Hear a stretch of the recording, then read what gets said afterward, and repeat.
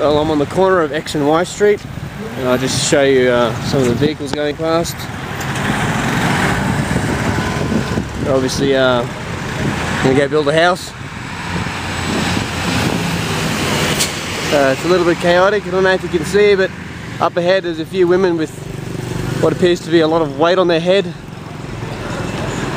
They like to balance it on their head. They're doing a pretty good job at it, I must say. Anyway, I'm secretly getting freaked out by everyone looking at me, so I'm gonna start heading back to my hotel where I feel a little bit safer.